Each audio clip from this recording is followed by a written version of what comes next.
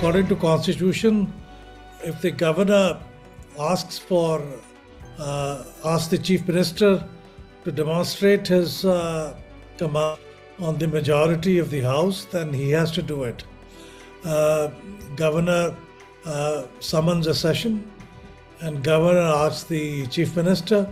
That's a constitutional requirement according to Article 130, sub-article 7.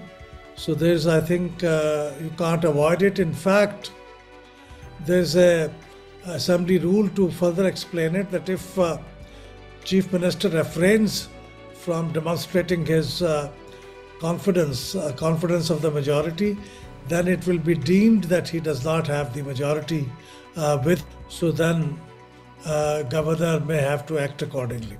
Although Constitution and law and the rules do not very expressly state how the things are going to take shape, but it's if that happens and governor has determined that the Chief Minister does not command confidence of the majority, in that case he would declare that the Chief Minister does not have the majority with him, so the office of the Chief Minister becomes vacant, which would logically mean that there will be election of the new Chief Minister. And how will that play out? Because assembly session has to be called by has to be chaired by the Speaker, and Speaker is already not very accommodating of what the governor is saying.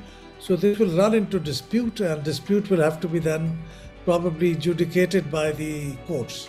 I personally think that since there is no express provision that the governor can ask the Chief Minister to demonstrate his majority in the House only when there is no session going on. Since there is no such express provision, therefore governor can ask this any time. There is no bar on the timing.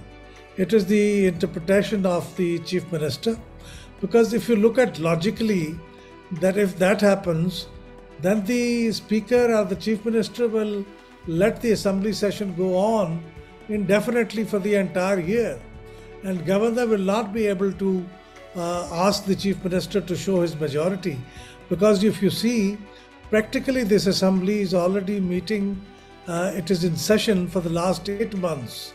Starting from April, there has been no break in the assembly sessions, only because they think if they have a break, then governor will ask them to demonstrate their majority. So this means governor will never be able to ask them to demonstrate their majority. So this provision of Constitution will become useless. So I personally feel the governor can ask them anytime. If it's a session going on, they can, within the session, it takes a couple of hours to show that they have the majority of about 186 members with them. That will be over within an hour, and then there will be no reason for governor to create this kind of a situation. If they have the majority, they must demonstrate that.